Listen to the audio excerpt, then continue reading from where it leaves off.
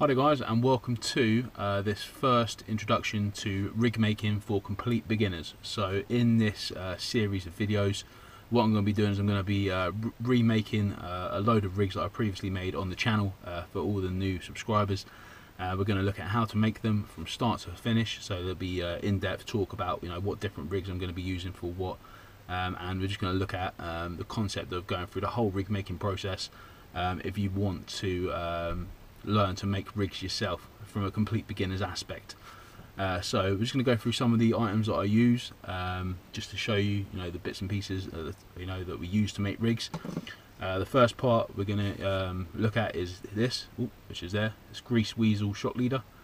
I use Grease Weasel. I've used it for quite a while. It seems to work perfect. Does what I need it to do. This one's in a £60. It's in a grey. Again, clearer or duller colours are preferred. Bright orange, a lot of anglers say that it spooks the fish, but I mean, I haven't had any problems using this dull grey colour or clear. As a matter of fact, there's loads of other shot leaders on the market. Tronics Pro do one, ASSO do one. There's loads of various different shot leaders. £60 to £80 is usually the one that a lot of anglers use. So that is going to form the first part of your rig. The second item we use is Amnesia hook snood length. So this one here, which is a £20 breaking strain. That's what I use for most of my rig tying. Occasionally I'll go up to a £30 or even possibly a £40, but that's what you're going to need for tying your hook snoods onto your rigs.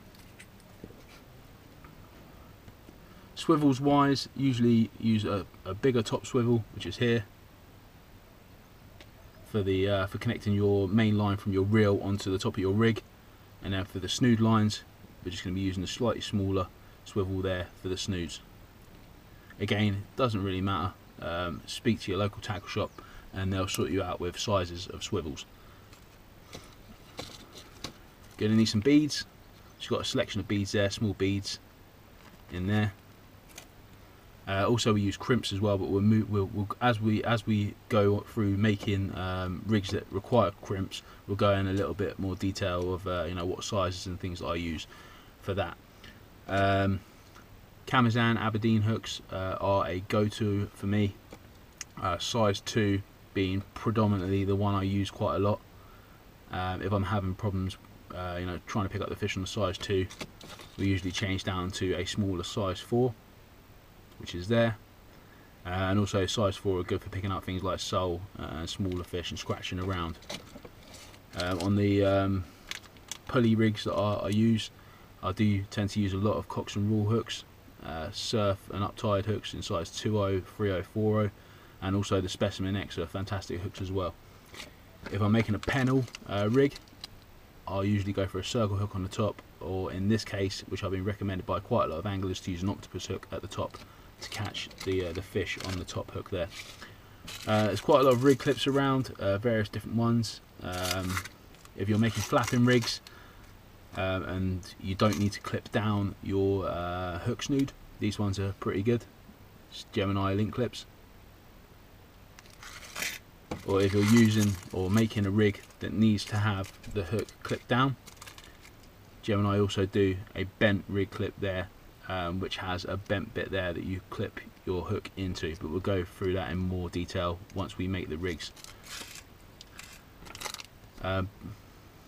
Bait stops there, again, is chosen preference whether you add those or not.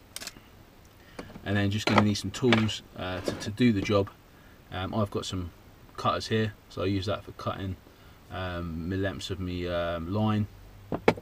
Again, you can use nail clippers if you prefer. Use pliers. I use these predominantly for holding the hooks when I'm pulling the hooks and setting my knots. This one here is good as well, which is just a general hook puller. Sorry, a general knot puller. So you use that in the swivel and pull the swivels. And then you're just going to need a measuring device. So the one that people would probably shout to and go to was this one here, the tape measure. It's pretty handy for measuring out what you need. However, I found that these are absolutely fantastic. These are just fold out rulers. So this fold out ruler goes all the way up to 2 meters, and I found those online. I couldn't find them in any tackle shops, unfortunately, so if you want one of them, grab one of them online. The benefit of these is basically just due to the fact that once you unfold them, that they're going to stay like that until you fold them back up, so it's quite handy, and it doesn't all collapse on you when you're making the rigs.